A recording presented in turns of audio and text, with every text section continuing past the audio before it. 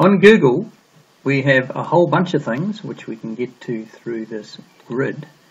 In Google Search, Google Plus, YouTube, etc. And we also have, we scroll down here, Google Calendar, which we happen to be on right now. And we're going to add an appointment in through Google Calendar and see if we can sync it to our phones. And it's very easy, you just click in a spot. So I've picked Tuesday the 6th of May, and I'm going to just make a coffee with me invitation or meeting.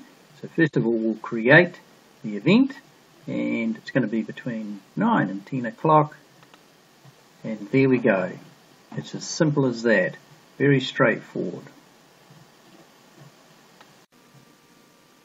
Let's go to the smartphone view of the calendar and see if we have our coffee meeting synchronized. So let's have a look in the calendar, and it's going to flick up to our month, and currently we do not see it.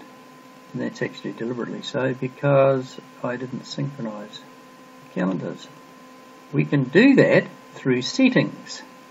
Now generally the synchronization is on, but I've turned it off for the sake of this exercise. So if we scroll down, and there are other ways to do this, but let's just go into our accounts, and this is a Google account.